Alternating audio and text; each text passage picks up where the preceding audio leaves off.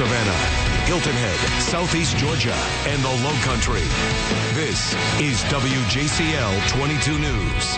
After yet another provocative missile launch, the White House released a statement saying all options are on the table for dealing with North Korea. Sally Kidd is live in Washington with the latest.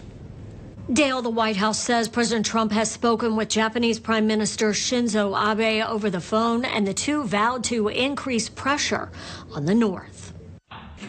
A defiant North Korea fired a mid-range ballistic missile over Japan into the Pacific Ocean late Monday. President Trump had previously warned the U.S. was locked and loaded and would respond to threats with fire and fury. But when asked today what he would do, the UN Security Council called an emergency meeting. It's unacceptable. They have violated every single UN Security Council resolution that we've had.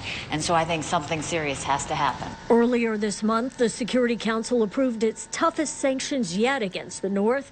And experts say the question now is one of enforcement. Is China in particular going to enforce those sanctions on North Korea? China controls nearly 90% of North Korea's economy.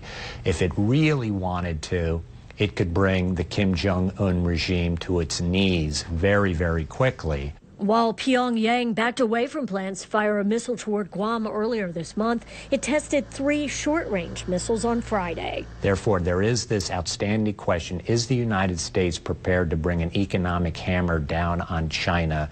But analysts say imposing harsh sanctions on China could rock the global economy. So for now, the focus is on using economic and diplomatic tactics to put pressure on North Korea.